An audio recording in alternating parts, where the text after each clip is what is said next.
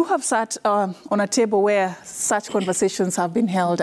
I want to understand, who should bear this burden? Because you saw even during COVID, yes, even after there was that holiday and that relief of our school fees, some parents were still struggling to pay that.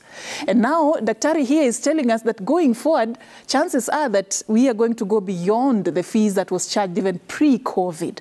I mean, what are we looking at here, and who should bear the burden?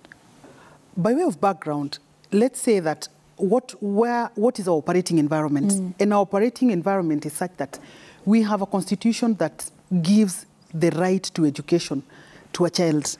And that right is supposed to be compulsory and it's supposed to be free. Basic education. And basic education stems all the way from ECD to secondary school. That is the environment that we are operating under. But the complexity is that a lot of our secondary schools are boarding. So that now the government can meet the cost, because government will tell you that day schooling is free. Day schooling is free. But who is supposed to meet the cost of secondary education?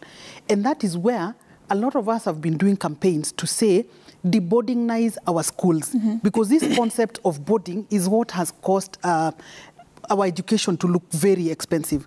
Because really, if your child is going to be spending at school, then there are costs that will accrue. There is food, there is boarding cost, there is electricity, there is water and all that. So are you telling us that government should meet the cost of your child sleeping in school? That is a conversation. But you see, the same government is the one that is supposed to support the deboardingization of our secondary schools so that they become accessible. Day schools are really accessible to many parents, because then what you need there is about the tuition costs, which government is meeting about 22,000 for every child per year. And so that in this whole conversation, one person has let us down, and that has been government. Because even today, as we wake up to the news that there is going to be a fee increment on the part of parents, government has not increased the funding to education even by a coin. Since 2013, when government decided that we are going to be giving XYZ amount to support day schooling, that amount has not been progressing as you would expect the amount to progress. Do not mind that it is the responsibility of government to really offer basic education. I think we've really taken our standards too low. I sit in some tables and I listen to conversations, especially coming from school heads who seem to be wanting to pass the buck to the parents. And I really understand them, because they have to run the institutions. And yet government is so rigid on financing education. But if we are to remain, to hold government to account totally and completely, we must say that the right to education of a child must be protected. Government must up its game in terms of funding education. And when we say that, it is not to mean that we are encouraging parents to be lazy.